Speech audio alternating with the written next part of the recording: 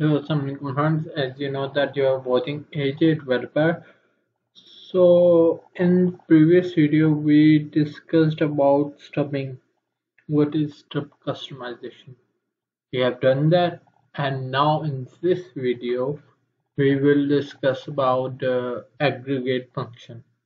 Okay, I will tell you with a little example so you might understand well. Okay, first of all you will open your XAMPP and run it, which I have done already, and then open your text editor with your folder. Okay, and now here you will make a controller. I hope you know how to make controller. Okay, go to your XAMPP, which is XAMPP work. Yes, and here open your CMD, and here run the command php artisan make controller, then controller name is the aggregate function, so aggregate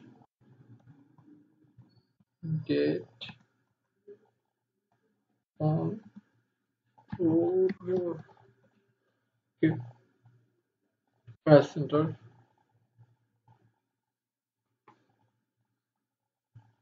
Here, successfully created.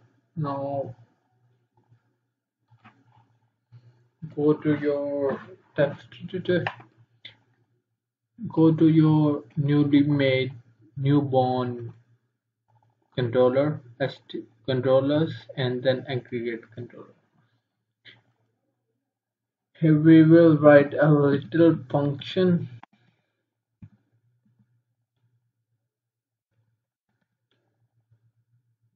Sorry, get user.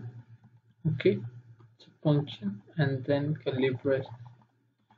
And here, as you know, that my all users are in this model with Pira mod. Yeah, user one.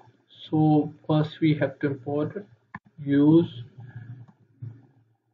app model, and then model name. Now we will use this user one like this, paste. First of all we will return it. Okay, otherwise it will not show the data. All the function, now terminal sign. Save it. Now make a route for it. Go to route folder and web.php. Here we will make a route for,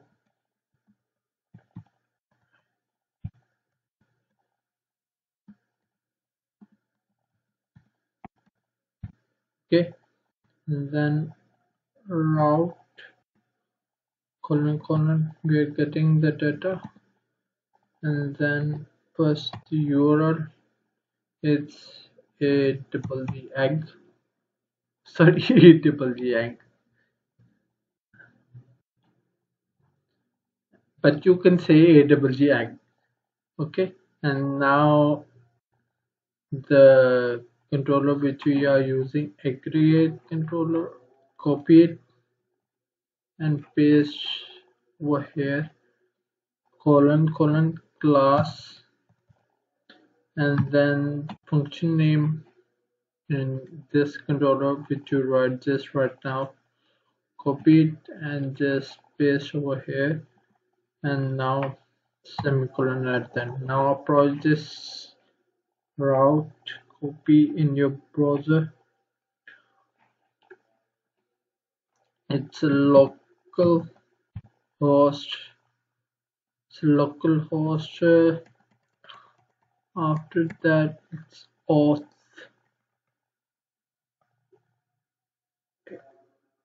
auth and paste it over here. Now I hope it should work. It's a aggregate controller does not work. Cause whenever you are using a new controller, you have to declare here that I'm using this controller. Okay, this is our mistake. Copy it and then paste it over here. And now save it and go to your page and refresh it. Yes, you may see the data. Okay, now if you want to use a create function like count its function, and then you will see that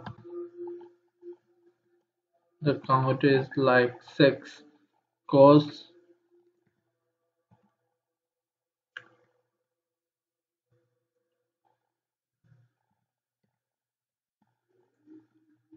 with local speed admin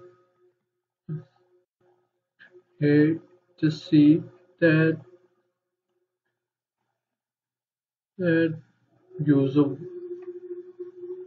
have only 1 2 3 4 5 6, okay, 6 data, and he is giving the count 6. Okay, now how to use average sum, let's sum. Okay, now we want to sum, we don't have any numeric value other than id, so we will use id. We will use id over here in our function. Okay, id, save it and let's check it. Refresh. 88. Okay, because 1 2 19 plus sum it and it will be 20, 88. And now we will use same max.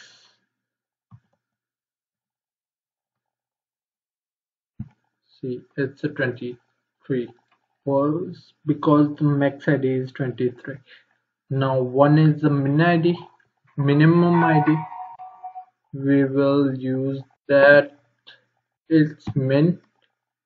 Save it and check it in your browser. It is like min. I hope you may understand it what I've done.